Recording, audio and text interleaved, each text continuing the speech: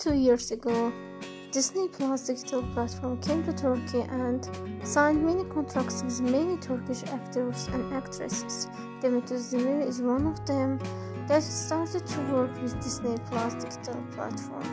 As well, many Turkish famous actors like Ozdemir'S, Hande and Demet's partner Gina Kürek and so on others worked with Disney Plus.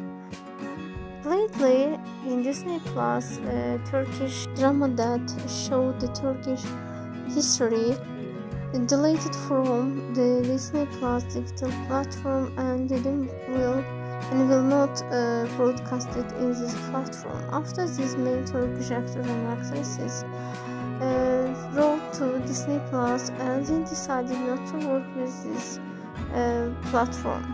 Demet Ozdemir'S suppose that is one of these actors and she will not work with Disney Plus anymore. As well, Demet Ozdemir'S drama Adım Farah also broadcasted in Disney Plus.